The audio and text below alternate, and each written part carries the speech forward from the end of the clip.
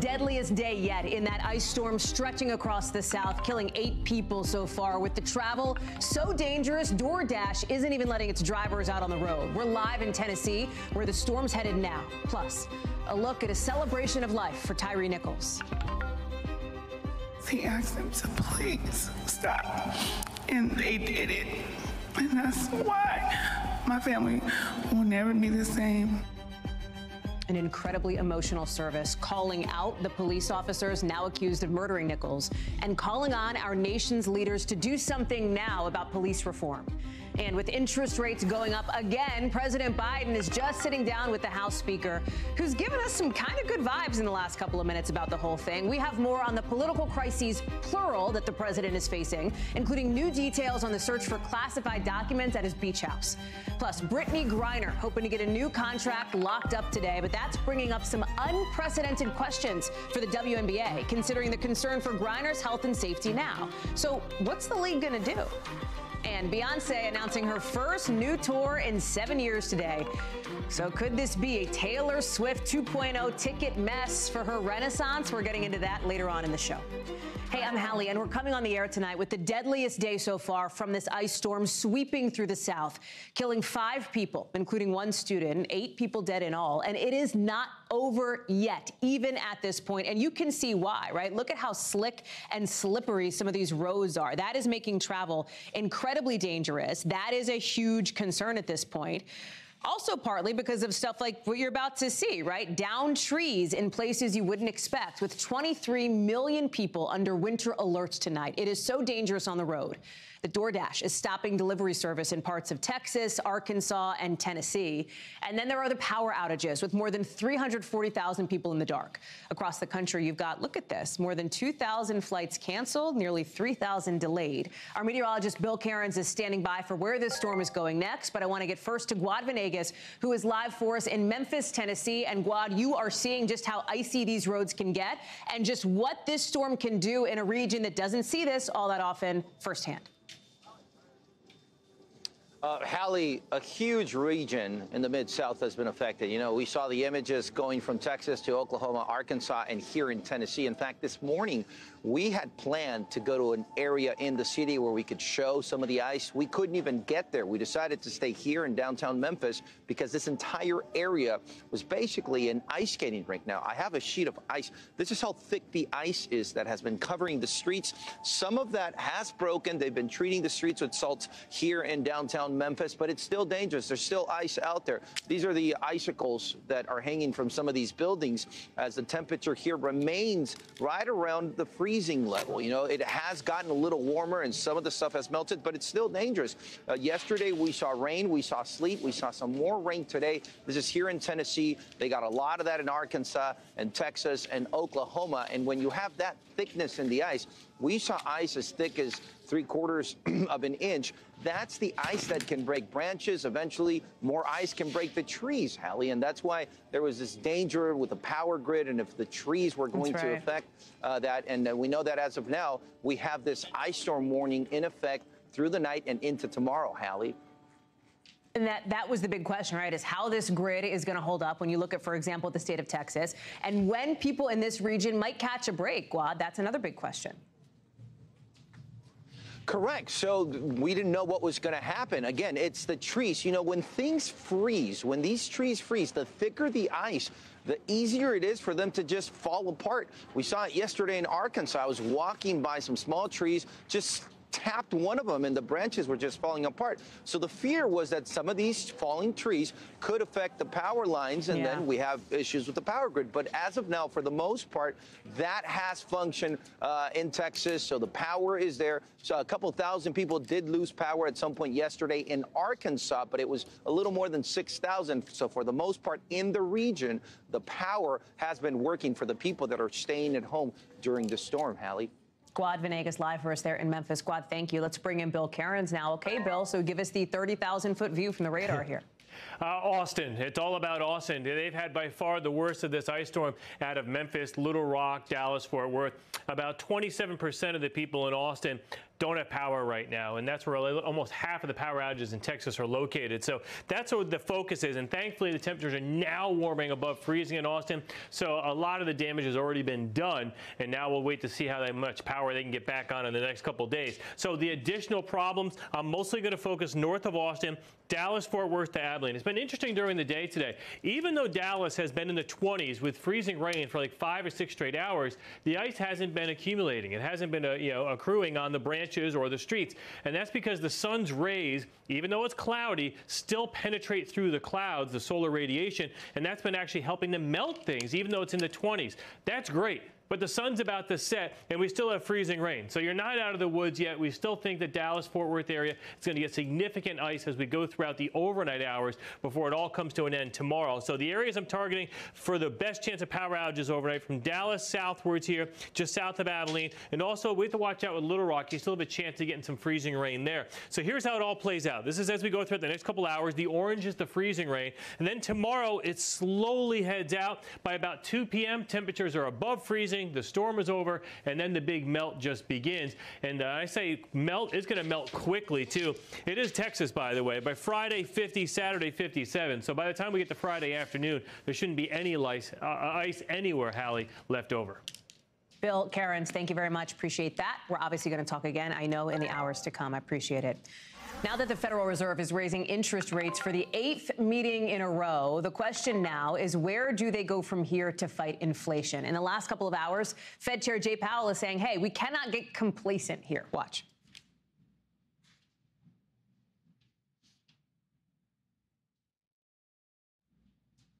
Let me put in plain English what Jay Powell basically said, right? Essentially, it was, hey, guess what? More rate hikes are on the way. This one today is 0.25%, which means that rates are now the highest since the #1 song in the country was Soulja Boy. I'm sure you remember that that was October 2007. I do. Now, listen, the good news is that this interest rate hike was slower, smaller in part, because inflation has slowed down itself over the last few months. It's still not where the Fed wants all this to be. And this is painting a real picture of where the economy is and, really importantly, where the economy could be going here at this point. This means that any borrowing is going to stay kind of expensive.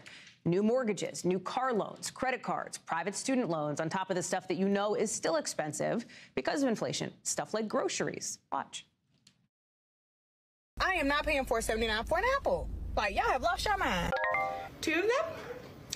Want to guess how much? $15. I don't understand how families are going to keep doing this. Yeah, that's the reality for a lot of people in this country. Brian Chung is joining us now. Stuff is expensive, Brian. $4.79 for an apple, that is a lot of money for an apple, right? Like, I feel that. I get that. I think a lot of people do. So Jay Powell's like, okay, well, we're going to continue to probably raise interest hikes, right? How's that going to help all of us? Yeah, did you invoke Soulja Boy, by the way? I've never seen that with the federal. That's phenomenal. I love that. Welcome to this show, friend.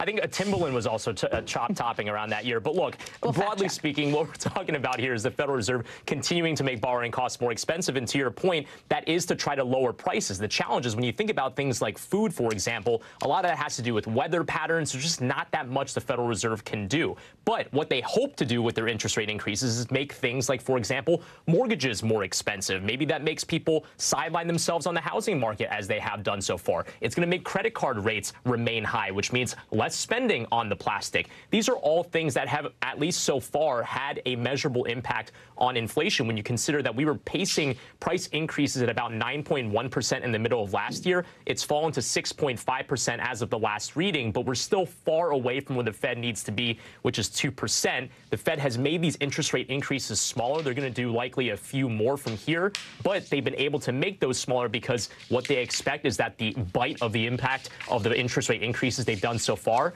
will take a few months to bleed in. They have that off ramp now. Maybe that takes them softly to that 2% target. You know, part of when we talk about the economy writ large, we think about the things that affect our budget, like our groceries. I think a lot of people also think of things like their rent or their mortgage, for example. If you want to buy a house, what does this mean? You're talking with a realtor who's not super concerned about that. Yeah, well, for what it's worth, the numbers on the housing market certainly don't look good when you look at, for example, existing home sales that clocked in about 4 million in the month of December. That's the slowest annualized pace that we've seen in many, many years. But I spoke with one realtor in Atlanta, which, by the way, is a hot market, who mentioned that people still want houses, but there's hesitancy because of these high mortgage rates, which are around 6% right now. Take a listen. Demand has nothing to do with interest rates or anything like that. Demand has to do with household formation. And so that's what they're looking at. Hesitation is what happened, but the demand is still there. People that are capable of purchasing are still there. And here's a measure of the hesitation. At the beginning of last year, around this time last year, she was seeing 32 bids, $85,000 over asking price for houses. As of the end of last year, they were only getting about maybe 1 or 2 strong offers. So it shows the hesitation, at least in that market.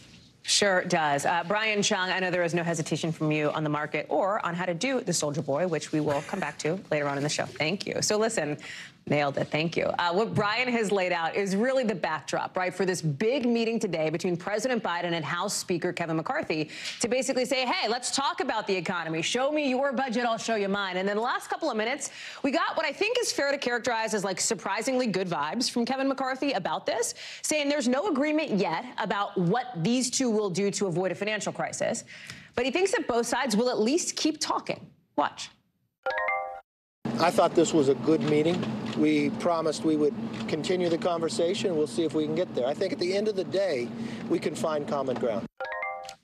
So as this happens, here's the political backdrop to it, right? Not just this discussion over what happens on the finances of the country and whether or not we're going to pay our bills, basically, but also the House you're looking at here, new details on the FBI search of the president's Delaware beach home. They were looking for any misplaced classified documents. It's our understanding the search was pre-planned, there was no warrant, and in the last few hours, we've heard from the president's personal attorney, look at this, saying that, in fact, no classified markings, no documents with classified markings were found in Rehoboth Beach.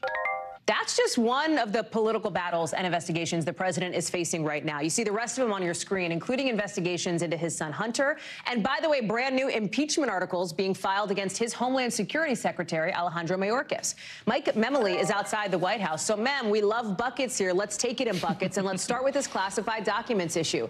The FBI going to search at the president's Rehoboth Beach home is a newsworthy event. That is one thing that is true. Here is something else that is true. It is not exactly similar or the same to the FBI going and executing a search at Mar-a-Lago. Explain the key distinctions here, because there are some, for example, as it relates to subpoenas, et cetera, at least based on what we know so far. Yeah, Hallie, this was an important development to be sure, but not a surprise. One reason we know it wasn't a surprise, we had our cameras there ready because we've been expecting the FBI to search the president's beach house as he has his home in Delaware. And as we just learned yesterday, that they had his office here in Washington, D.C.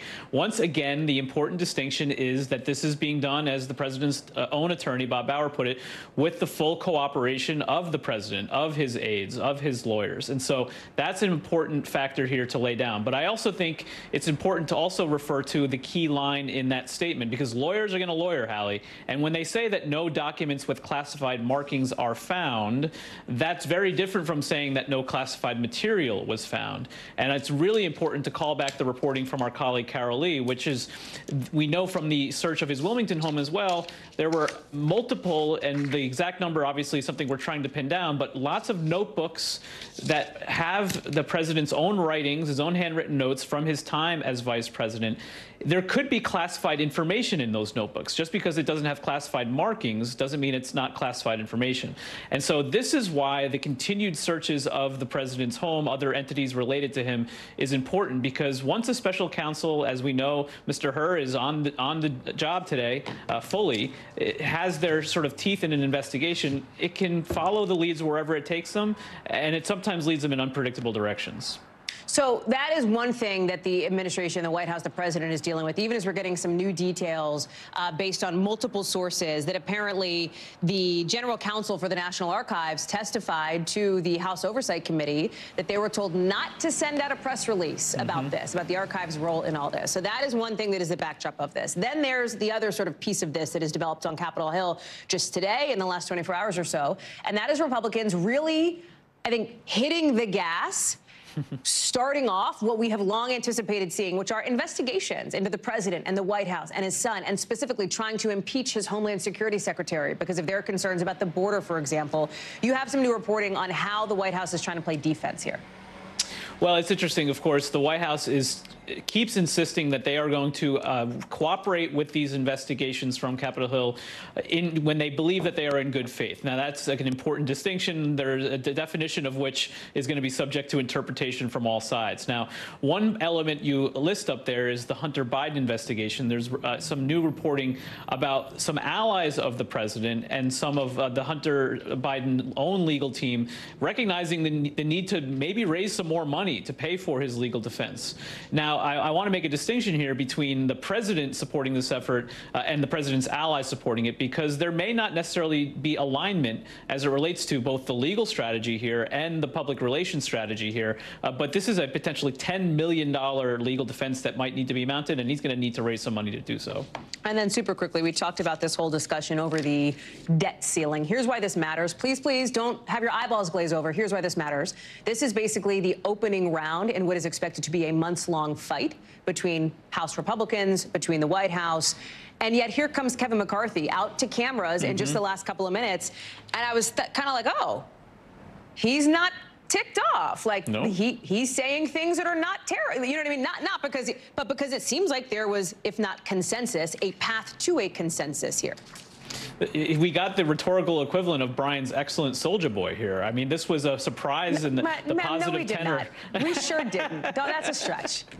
All right, well, don't ask me to dance. But regardless, it was notable to hear Speaker McCarthy rather optimistic. He even suggested, Hallie, that they might be able to agree to a 2-year budget deal. Now, that's something we haven't seen in quite a long time. Yeah. This first meeting, Hallie, is all about posturing. The president's been clear about challenging Republicans to put some details on the table. Gotcha. And I think Speaker McCarthy wants to set the tone by saying, hey, I think we can get to a deal here. Long way to go. Mike, Memley live for us outside the White House. Mem, thank you. Appreciate it. We want to take you live to Memphis now with an emotional and difficult and poignant scene there late today, where people who knew and loved Tyre Nichols joined with those who are fighting for justice for him after his death. To remember the life he lived. To remember not the body cam video of the horrific beating at the hands of police, but images like the ones you're about to see. Nichols, a son and father, and as he was described today, a beautiful soul gone too soon.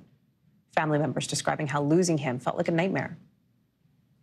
I lost my faith. I cried. I screamed at God, asking how could he let this happen? Tyre was a beautiful person.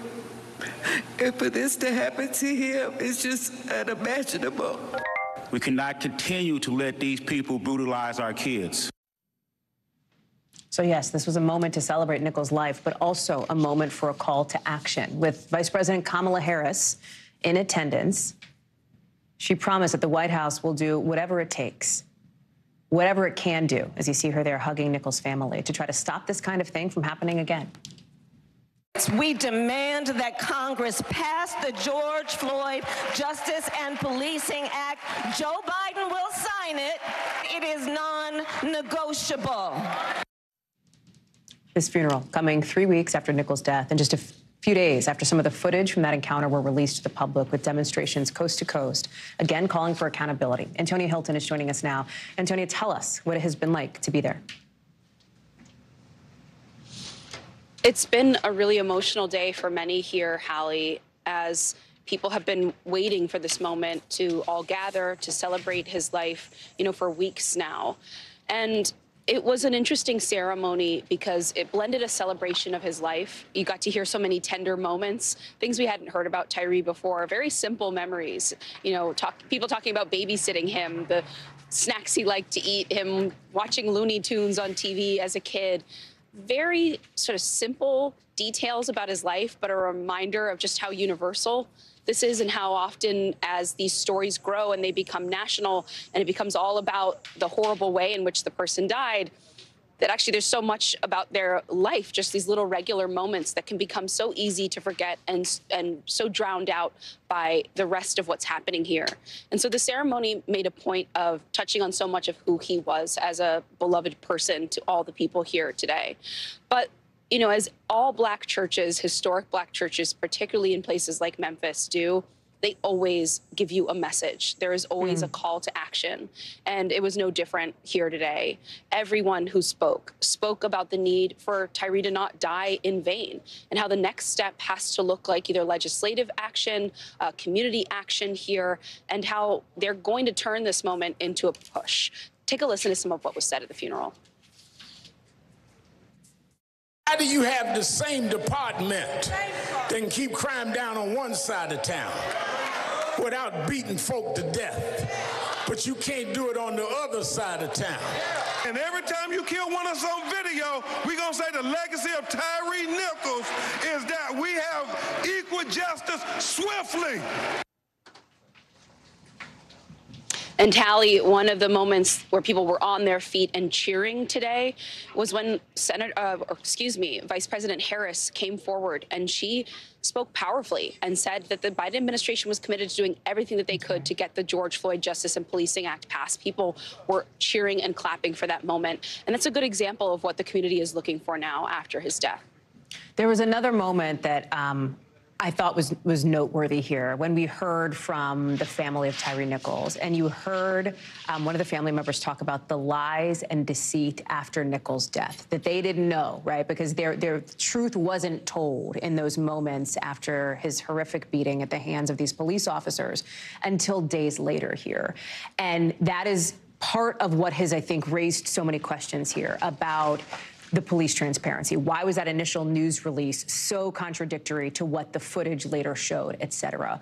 We have been hearing that perhaps more charges may come, that perhaps more people may be charged. What is the status of the investigation on that? Hallie, every day it seems we find out more about the next stages of all of this. NBC News has received the administrative files, the records on these 5 officers, and found that 4 of them had pretty extensive histories of infractions in the department that range from failing to file paperwork properly to use of force incidents, to even one very ironic incident of one of the 5 officers recklessly driving during a call one night and causing a 3-car crash. I mean, it's the kind of stuff you can't make up, because when you remember that this entire story begins with an accusation that Tyre Nichols did reckless driving, even though we don't have evidence of that, hearing that an officer involved engaged in that himself, it raises questions about the department, what people knew or did not know, and why these officers maybe weren't facing any kind of accountability ahead of this. You know, if this could have been preventable. Those are the questions we're hearing now on the ground, Hallie. Antonia Hilton, thank you for being there for us on the ground after what I know has been a long and difficult day. Appreciate it. Breaking, just as we've been on the air tonight, NBC News has learned that the FBI is now speaking with a Navy veteran connected to Republican Congressman George Santos. This guy says that Santos basically pocketed $3,000 that was in a GoFundMe account meant for surgery for his dying service dog. The veteran says he is giving the FBI everything he has, including texts with Congressman Santos. A spokesperson for the FBI in New York declined to comment. Santos, by the way, has denied the allegations. Joining me now is Hallie Vitale. And Hallie, I fear that I have said, I think, all of the facts that we know, right? Like, that is what we know at this point, not much more beyond that. But what is interesting here is that we appear to be confirming FBI involvement at all. If this turns out to be true, and what this Navy veteran is telling us is accurate, that the FBI has reached out to him at all, it's kind of interesting. It's pretty interesting, and it's another legal entanglement. This goes beyond just lies about where he went to college, lies about who he worked with and where. This is actually at the heart of, was something illegal afoot here? We knew that there were questions about what was going on within his campaign finances. Now, these are a different set of finances through the GoFundMe account and this Navy veteran, but nevertheless, the FBI is now another entity that we can probably add to the list that's probing George Santos. Now, again, this does not mean he has done anything wrong, but certainly it means that people are looking into whether he's done anything wrong in this and all of those other regards. Our producer, who's been stationed outside there all day, did ask him about this. He didn't answer any of those questions. He hasn't really been very responsive to much of anything today outside of his office. But nevertheless, it comes against the backdrop of Santos stepping off committees while he says all of the dust around him sort of settles, but also saying that he's not going to resign from Congress, even as we saw polling out of his district that said a lot of people there, Republicans and Democrats alike, do not want him serving and representing them. Hallie Vitale live for us on the Hill. Hallie, thank you very much. Coming up here on the show, the GOAT says he is gone for good. How the football world is reacting to this year's Tom Brady retirement. Plus, some good news on that missing radioactive pellet in Australia. We'll tell you where officials say they found it. The actual radioactive needle in a haystack, they got it. We'll tell you where in our 5 things.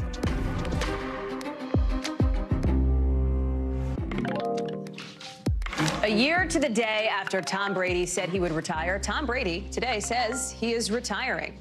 The legendary NFL quarterback announcing on social media he's walking away for good this time and that he wouldn't change a thing.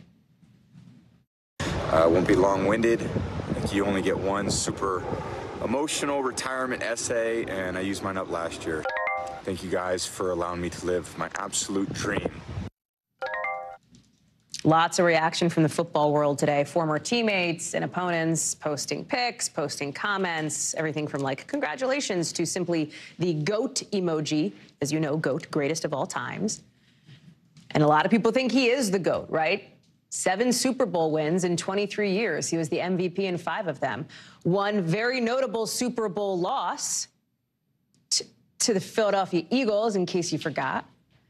He had 3 league MVPs, was the all-time leader in passing yards and touchdowns for both the regular season and the playoffs. Sam Brock is following this from Miami. I am not too small of a person to note that Tom Brady lost to the Eagles. Let me just throw that out there. He's still obviously a good player, but is this for real? Like he said last time was real also, and then he didn't. He's sort of unretired here. Like, should we buy that this is it for him? Hold on. Are you an Eagles fan? Is that why you brought that up? Not he lost twice to the New York Giants. You know, it depends really what your perspective is on this. But, Hallie, I'm also wondering, like, what are we going to talk about now that Tom Brady is retiring? I'm just trying to figure this out. I will say this, Hallie, you know, in terms of what does this mean moving forward for Tom Brady? Is it for real? It would be pretty hard to argue that it is not. Because what are his pathways to another championship? He's with the Bucs. They barely made the playoffs last night. And we know he's looking for another ring. Does he go to San Francisco that already has a young quarterback now in Brock Purdy? Miami, where I am, they said they're sticking with Tua. There's not a team out there you can kind of just drop Brady in and instant formula. He's ready to go to the Super Bowl. I think that's part of this. And part of it, too, is he's 45 years old. He started last season as the oldest player in the NFL. That was last year. And eventually, I don't care how amazing the magical elixir is that you're using to become active at 45, playing like you're 25. But eventually, Father Time does catch up with you. The ravages of time will make us all grotesque eventually. But the point is, we're going to see Tom Brady again. He literally has a movie about him coming out tomorrow, starring, like, very famous people. He's probably going to end up in the broadcast booth, right? Like, isn't he going to be a Tony Romo-esque kind of announcer? Yeah, you could definitely see him being an incredibly insightful and successful broadcaster. He does have a 10-year, $375 million contract already lined up with Fox Sports. So, yes, that is most definitely in the cards. In terms of some of his other ventures, Hallie, he has a health and wellness business. You talked about the film industry. 80 for Brady. I would really love to know who the target audience is for that movie. But, yes, that is also a subject matter focusing on Tom Brady. He's going to be plenty busy. But a lot of folks really are just going to miss the fact that this guy who has done things we had never seen before, Hallie. He won 3 Super Bowls in his 20s, 2 in his 30s, 2 in his 40s. Each decade was a Hall of Fame career for this guy. There is no one else in professional sports that you can think of off the top of your head that has a resume like that. Well, when you put it like that, Sam Brock, thank you very much. I can't tell if we're going to get hate mail from Brady lovers or fan mail. Thank you. Speaking of sports, let's stick with it because Brittany Griner's return to the WNBA this summer could create an unprecedented new question for the league, one that they haven't had to address before. Because remember, Griner is a free agent. She said she's going to go back to the Phoenix Mercury. She could sign a contract today, but after spending nearly 10 months behind bars in Russia and returning to the U.S. in a dramatic prisoner swap, with the U.S. saying she was wrongfully detained, getting Griner to and from road games brings up some safety concerns. There are some who say Griner may need some special travel accommodations, like maybe chartered flights. Okay, well, the WNBA does not let individual teams charter flights. Everybody's required to fly commercial. Any change in that would have to be approved by both the union and the league. Kathy Park is joining us now. And Kathy, the number one thing, right, has got to be, you think, the safety of Brittany Griner here. The issue of charter travel for the WNBA has been a problem for a while, right? Talk us through the dynamics here and the way that the league is going to have to grapple with these questions. Yeah, so it has been a pain point for the WNBA for quite some time, but obviously with Brittany Griner in the picture now, this has changed the conversation. Safety is going to be top of mind, and the WNBA commissioner, as well as the leadership with the Phoenix Mercury, if she is officially going to be joining that team later on this summer, they say they are already talking to security experts to ensure her safety. But Hallie, as you mentioned, all of the players with the WNBA, they are required to fly commercial only. And if they do have to charter these flights, they have to get the approval from the league as well as the union. And if they break these protocols, they could be looking at a pretty hefty fine. But Brianna Stewart, she has been pretty active on social media. She's perhaps one of the most visible and high-profile players with the WNBA free class this year. And she said, look, she's willing to offer up her NIL money to charter these flights, and it's getting some traction from current players with the WNBA as well as former players. So we'll see if that is something that they move forward with. So listen, the WNBA is a very different sized league than, let's say, the NFL, right? Very different sized businesses. We're going to put up the revenue that each made back in 2021. But if you look here, the NFL, the NBA, Major League Baseball, which all get in, obviously, a ton of money, they all charter flights, except in a few cases where team owners have their own private jets, right? Like this feels like, and again, the WNBA doesn't make as much money, but this does feel like another issue of things are just not the same, right? Like things are just not the same in this women's league as it is in these men's leagues. Yeah, when you put all those numbers together, Hallie, you're comparing billions versus millions in revenue for the WNBA. And when you look at the charter situation, the WNBA commissioner said, look, they can't move forward with chartering flights because it's going to cost roughly $25 million if they charter these players across all 12 teams. However, she is open to discussion. She said, look, if businesses are willing to pay up, she's all ears. Kathy Park, thank you very much for that. Appreciate it. Let's get you over to the 5 things our team thinks you should know about tonight. Number 1, the UK, seeing its biggest strike in more than a decade today. We're talking hundreds of thousands of people who walked out over pay and pensions. Teachers, train conductors, airport staffers, first responders. And this is not the end of it. There's more strikes to come. Number 2, officials in Australia, are you ready for this? They say they've found that radioactive needle in a haystack, that little tiny radioactive pellet, you see it there, that went missing in the outback. The search area was 870 miles long. That's like the length of California. This team, driving with special radiation detection equipment, discovered it outside a mining town, and officials say it is all contained now. Hey, man, good for them. They did it. Number 3, former South Carolina governor and former UN ambassador Nikki Haley. The expectation is she will announce a presidential push later this month, according to sources familiar. Haley is sending invites out for a special event on February 15th. If this happens, it would make her former President Trump's first official GOP primary opponent, unless, of course, anybody jumps the gun on her on that. Number 4, people in New York City are going to have to start asking for plastic forks and spoons when they get stuff delivered. That's because Mayor Eric Adams signed a bill today that would ban plastic utensils, extra napkins, extra containers, unless people specifically say they want them. Officials say this is a necessary step toward a cleaner, greener city. It goes into effect this summer. Number 5, a green comet is flying by Earth, and tonight you may be able to see it with your own eyeballs, SANS telescope. It's a once-in-a-lifetime opportunity to spot the comet, which is what scientists say. It's going to look like a little faint, fuzzy glow. You will need to be, like, away from bright lights in big cities, so go out into the woods and bust out some binocs tonight. When we come back, the College Board has stripped down its new AP African American Studies class, cutting out things that Florida's governor had a problem with. What's out and what the nonprofit's saying about why it's changing course on this course. Next.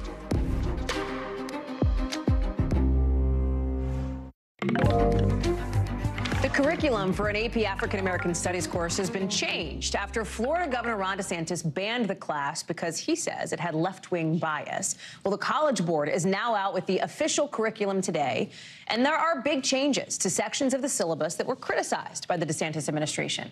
For example, they've removed the names of several Black authors. They've removed topics like Black Lives Matter and Black struggle in the 21st century. They added a topic called Black conservatism.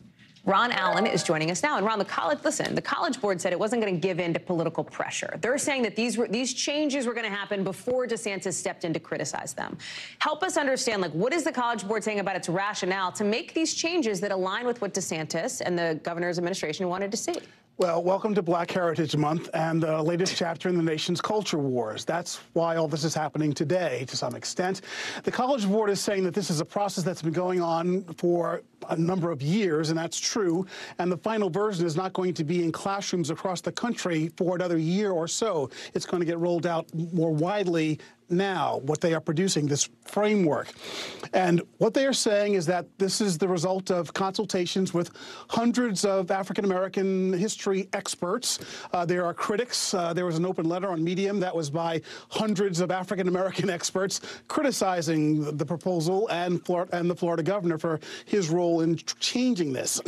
So it's a very emotional subject. Basically, the College Board is saying that they are focusing this curriculum on what they call core topics, and primary sources, not secondary sources and issues and contemporary topics, which is some of the academic jargon to try and say that they're trying to focus on the basics and not these contemporary flashpoint issues. You know, you talk about several authors who are now not required reading. They are authors who write about things like critical race theory, which we've heard so much about in recent days, about reparations movement, about Black Lives Matter, about contemporary issues. And as you pointed out, yes, there is now a nod to Black conservative thinking, and these are people who are against things like affirmative action and are for self-reliance and against government-sponsored programs, support programs, safety net programs, and so forth. So this whole issue of African-American studies is now firmly in the center of the country's political debate, and of course all this more so because DeSantis is expected to run for president.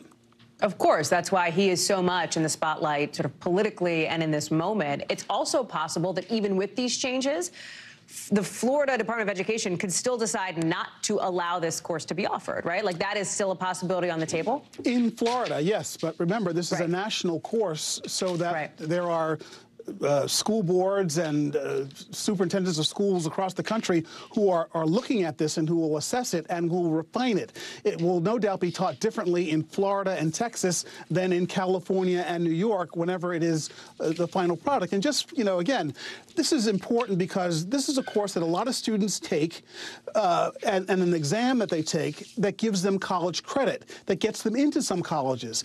And this is the first time that the College Board, this nonprofit that's sort of the big arbiter of all these things across the country, is offering an African-American studies course for advanced placement. There are several dozen other courses across the sciences and arts, and there's a European history course, but not an African-American histories course.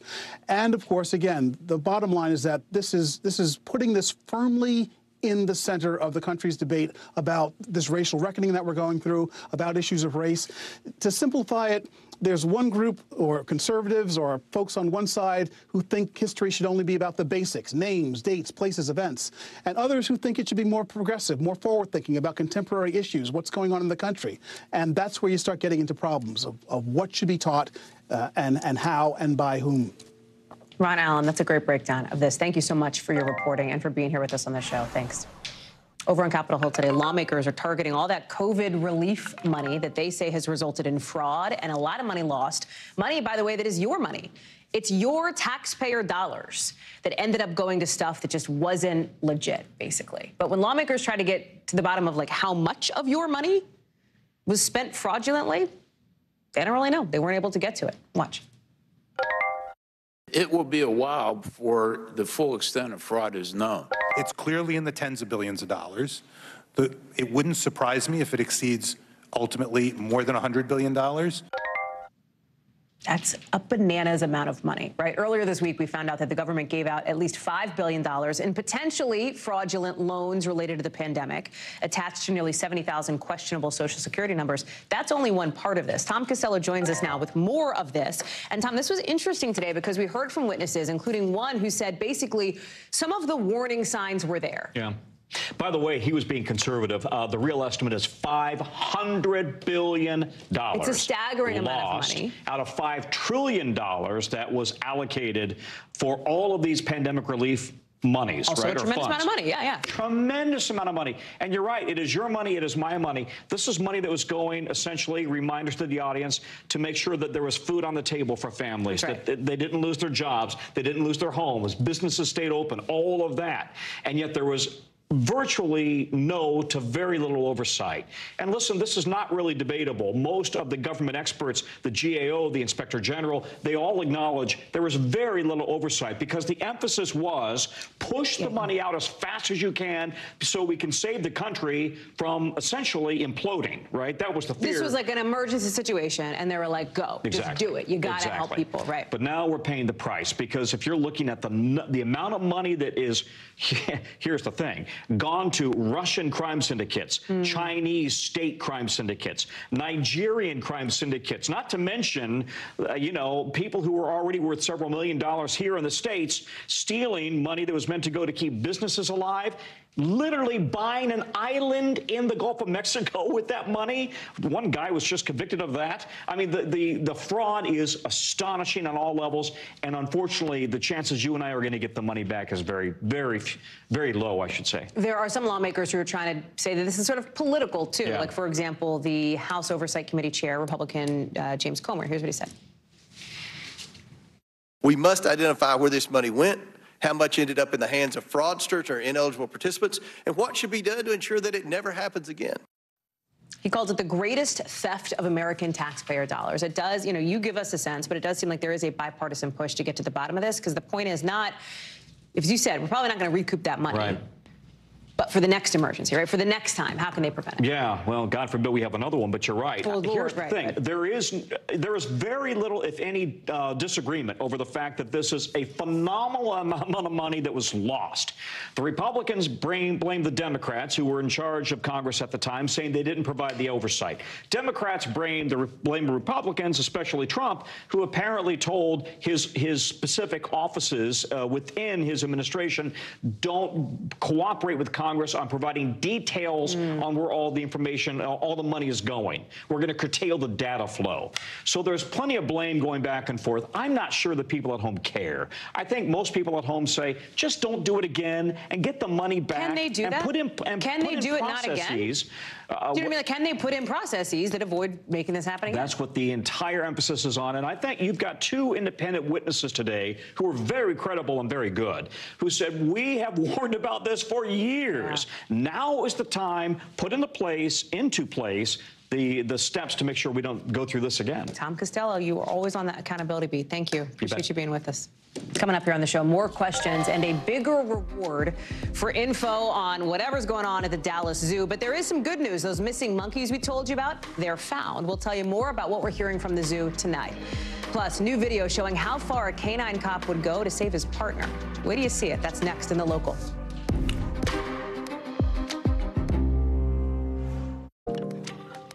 NBC News covers hundreds of stories every day, and because you couldn't possibly read or watch or listen to them all, our bureau teams have done it for you. This is what they tell us is going down in their regions in a segment we call The Local. From our Western Bureau, just coming into us not too long ago, police in Oregon have announced a man wanted for torturing and kidnapping a woman has died after a standoff last night.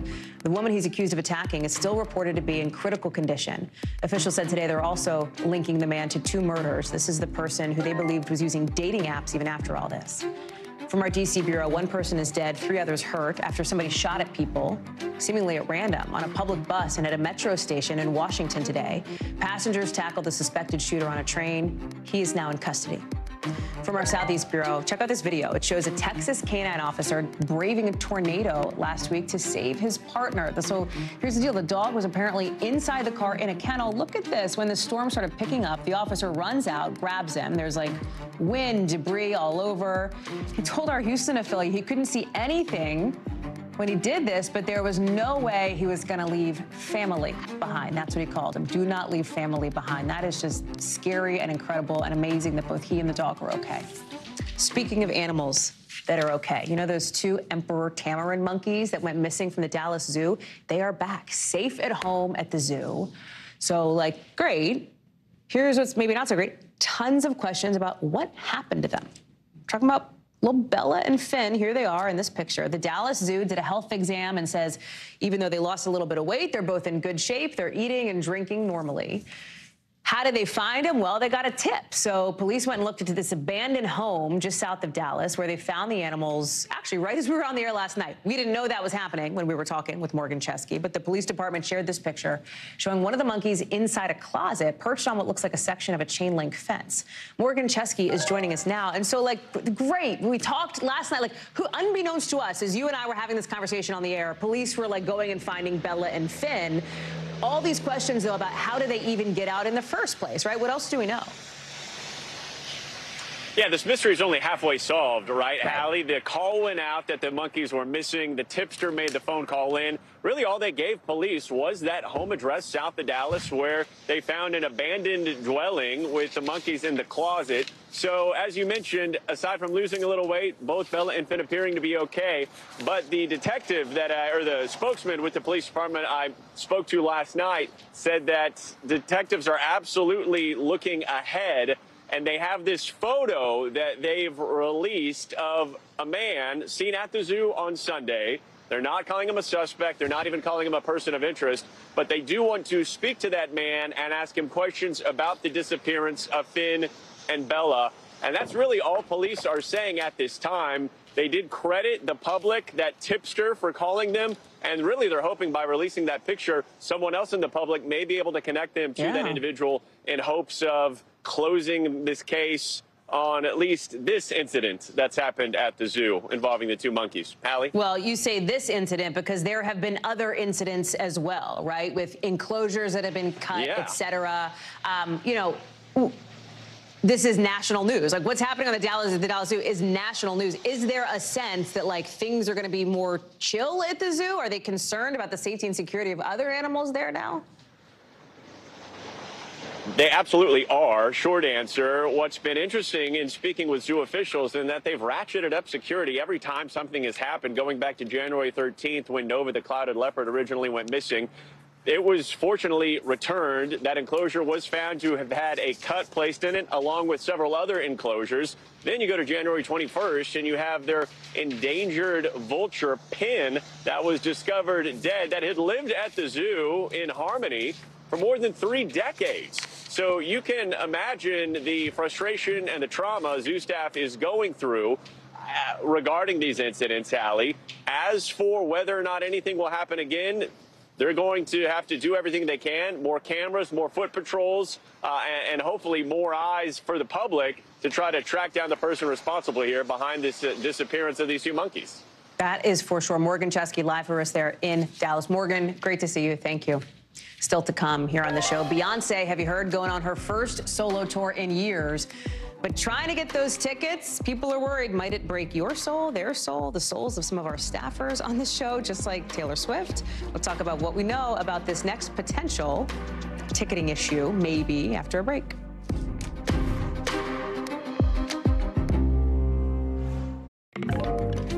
Ozzy Osbourne announcing today he is retiring from road shows altogether. The Grammy winner and founding member of Black Sabbath says he can sing just fine, but pain from a spinal injury has made him physically weak. That's how he describes it.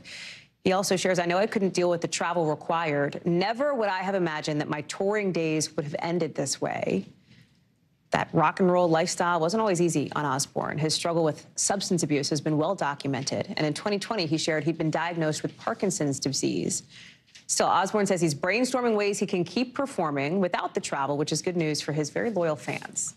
There is another music icon who is making a lot of headlines today because it is official as of today. Queen Bee, she is getting back on the road. She is back. She's going to tour, putting this picture up on Instagram, saying simply Renaissance World Tour 2023. This is the first time we're going to see Beyonce on the road since 2016. And it's all happening just a couple of days before the Grammys, where she is the most nominated artist this year with that Renaissance album. Just a couple weeks ago, Beyonce performed her first concert in more than 4 years at the opening of a luxury resort in Dubai. You probably heard about it. It probably ended up on your For You page because critics were not happy about it, given Dubai's serious human rights violations. But for the fans, there's a big question on their minds, right? Given this tour now, how are you going to get tickets? Is this going to be another Taylor Swift Eras Tour ticket debacle? Ticketmaster's website says Beyonce is using the same verified fan system that Swift used. But Ticketmaster says there is a, I'm quoting them, quote, less crowded ticket shopping experience. Is it going to work for Beyonce fans? Jem Aswad has all of the answers, including the answer to that question, Jem, right? I mean, nobody really knows, but like that is a real concern here. People are looking at what just happened with Taylor Swift. They're looking at Beyonce, who is a mega, mega superstar. Are people going to be able to get the tickets they want? Well, not everybody, because, you know, what you're probably talking about is a similar situation to what happened with Taylor Swift, in that you've got 10, 100 times more people trying to buy tickets than there actually are tickets. The difference here is Live Nation, Ticketmaster, is rolling it out in 3 installments. The problem, the biggest problem with the Taylor Swift on sale is that they just put too many tickets out into the market at once. And along with breaking records, because they did sell a record 2 million tickets in one day, they also broke the internet. So that was a problem that I'm sure they've learned from. And, you know, Live Nation is aware that their reputation rides on this. So I would be surprised. There are going to be problems. I would be very surprised if there were a problem on the scale of Taylor Swift. That is, I'm sure, music, no pun intended, to a lot of people's ears here. We talked about that Dubai performance, which got some backlash. She was also defended by her fans, some of them, for that. Anything from her camp on that? I mean, she's just going to kind of move past it, right? No, yeah, I mean, word was she got paid $24 million, which I guess was considered sufficient to overlook those things. You know, I'm reluctant to say a little bit more about it because, yeah, her fans are quite aggressive online, as I've found out in the past. But one thing that is notable is the fact that, as elaborate as the show was, there was a lake, there was an all-female orchestra. It ended with fireworks and her, like, rising on this platform, like 50 feet into the air. She didn't play any songs from Renaissance. So might she... Oh, I'm sorry, Jen. I was going to say, might she do that perhaps at the Grammys? You are in California prepping for the Grammys. You think we'll see her perform at all, roll out any of those songs? We're still not sure, but if she does perform, it's almost guaranteed she's going to play a Renaissance song. And I mean, that's what I was going to say. She'll either premiere the song on the Grammys, which it seems to be, that would be a logical next step in this rollout, or she's saving them for the tour. And also, don't forget, there's 2 more parts to Renaissance. Because the album that came out last summer was just part 1. There's still a part 2 and part 3. We're not sure what any of them are. You know, I mean, they're being very cryptic about it. But it could be another album. It could be the tour. It could be, I'm thinking most likely, at least one element is going to be a long-form video treatment of some kind. I wouldn't be surprised if it were almost a feature-length film. Jem Aswad. Jem, thank you very much for all the Beyonce intel. Appreciate it. That does it for us this hour. We're going to have more for you here tomorrow, same time, same place. Coverage picks up right now. Thanks for watching our YouTube channel. Follow today's top stories and breaking news by downloading the NBC News app.